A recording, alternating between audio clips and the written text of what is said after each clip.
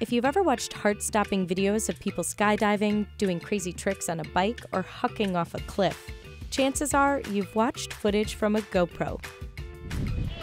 The company that defined the action camera industry has had its shares of ups and downs since the release of its first camera in 2004.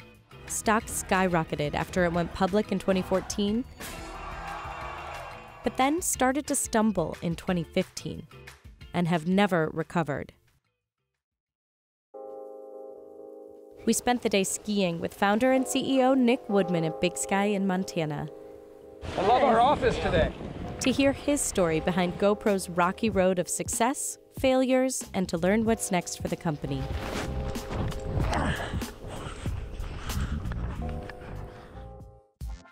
The story starts in 2002 when Nick Woodman was 26 years old. His first business had just burst with the dot-com bubble, and he decided to take a surfing trip to Australia and Indonesia to figure out his next steps. I had my idea for GoPro and preparing for that trip. I knew this was going to be the surf trip of a lifetime. I went to work on this idea I had for a camera that I could wear on my wrist while I was surfing. And that surf trip turned into a R&D product development trip because the prototype worked so well. And 5 months later, I returned home to start GoPro. It was the first surf trip I was ever excited to come home from because I was so excited to start the business. So how did you take it from an idea to actually building the camera? I had no idea how to build a camera. I'm not an engineer, I'm more of an idea person. I found a camera online on early Alibaba, bought the camera from China, made some customization using plastic blocks that I dremeled and hot glued to the camera, and then FedExed it back to the company in China, and they ended up making it for me. So the first GoPro was very humble and cobbled together using existing things that were already out in the world. Another one of those entrepreneurs is Nicholas Woodman. I came up with the Hero camera design, which allows you to securely wear the camera. I really learned how to grow GoPro on the fly. I didn't know how to hire anybody. And I had no previous business experience. I was a creative person. And so the first GoPro employees were people that I went to college with or family members. The first investors in the company were family members as well. I started GoPro with $30,000 that I'd saved from my previous job. And I borrowed $35,000 from my mom, and I launched GoPro on $65,000. Hey, where'd the name come from? One of the easiest things in building GoPro is coming up with a name. So I was camped out on the north coast of California in my '74 Volkswagen bus, and I was just finishing my patent, and the name came to me in about 10 minutes. The process was I asked myself, well, what do my friends and I, my surfer friends and I, want to do more than anything? Because remember, originally GoPro was intended to just be a camera for surfers. As surfers, we want a GoPro. GoPro. Hey, that's pretty good. What started as a camera intended for surfers evolved into a revolutionary camera for action sports, travelers, and filmmakers.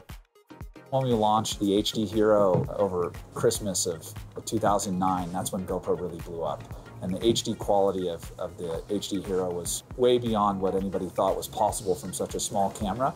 And you started to see GoPro footage in everything from movies, television commercials, ski movies. GoPro was everywhere.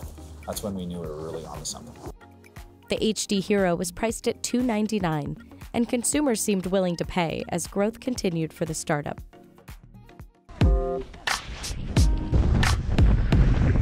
So gnarly! So why did you decide to take the company public?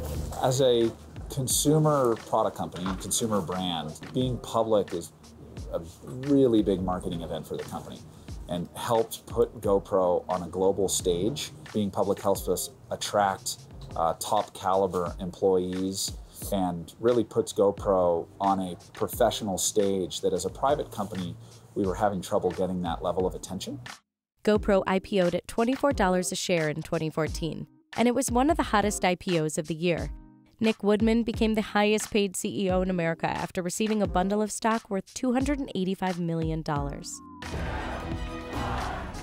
The stock soared based on success of the Hero 4 lineup, but the company quickly stumbled when it did not release a new flagship camera in 2015. And one-time high flyer GoPro tumbling 40% since the start of the year. We learned that our customers really want to see a new GoPro from us every year, or they want to see us significantly discount the previous year's model. we've learned from that, and now we're dedicated to coming out with new cameras every year. GoPro also had to keep up with increasing competition from other action sports cameras like Sony and Chinese company Yi, although it has always had a hold on the US market.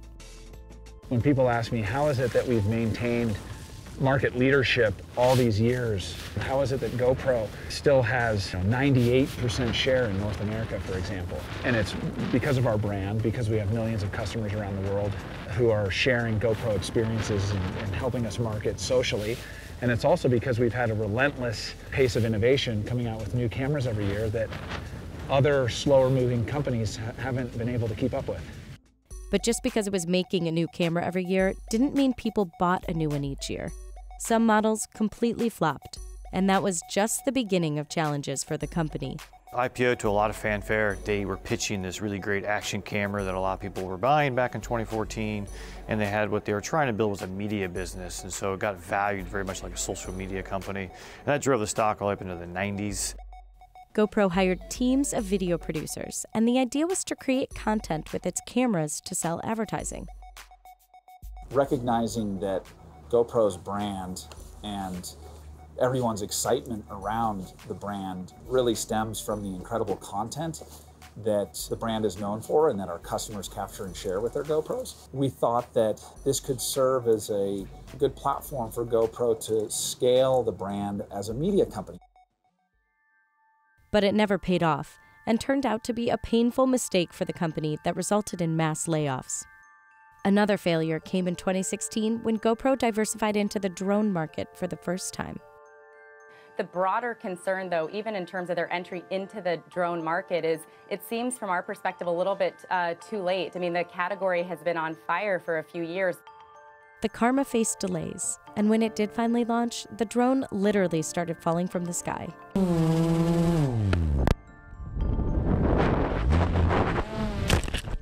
The issue was that the battery latch that was inside the drone was made of plastic.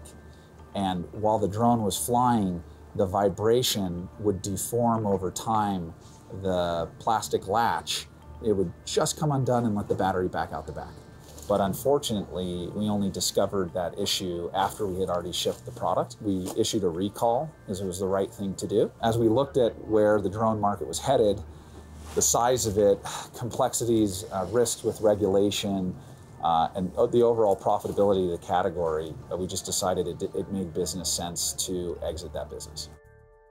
And they ran into, typical consumer electronic problems, channel problems, oversupply, little demand, some new initiatives didn't work out. And so, that's caused the stock to fall down to about, at the low was $3.80. If you were to pinpoint your biggest challenge as CEO of GoPro, what would you say? Once we were a larger, more mature organization, I would say focus. There's so much nuance in business, and recognizing that focus and staying true to what the world wants from you as a business, staying true to your customer is really important as you grow. Woodman has spent the last few years getting the company back into focus. It went through 4 rounds of layoffs, tightening the global staff from a high of nearly 1,800 to about 900 employees today. Our most successful years, we were small and scrappy. I like thinking of the organization as an athlete, and being fit, nimble, is always better. Our focus is to do fewer things better. Woodman has become an expert at cutting costs. Management got rid of the things that were not profitable, like the media business, like the drone business. They ultimately cut out about 45% of operating expenses, completely out of the income statement. To avoid potential tariffs, GoPro is moving most of its US-bound camera production out of China to Guadalajara, Mexico. He said even without tariffs, this will save the company money. But still, GoPro faces tough competition. Not from other action sports cameras, but from the cameras in all of our pockets. As smartphone cameras have continued to improve, sales of GoPros have continued to slow. Yes, we compete with traditional camera companies.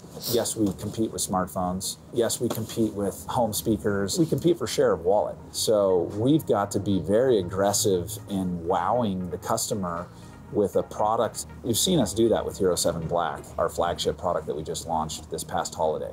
and has really propelled the company back to growth and profitability in an exciting way. GoPro became profitable in the fourth quarter of 2018, which was only the company's second time hitting profitability since third quarter of 2015. The company has gotten back to its roots and has developed some big advances in its recent cameras. GoPro, start recording. The latest, the Hero 7, has hyper-smooth technology built in that eliminates the need for a stabilization gimbal. Customers have noticed. It is an amazing product. It is by far the best GoPro has ever released. The Hero 7 Black is the best-selling Hero camera of any holiday season.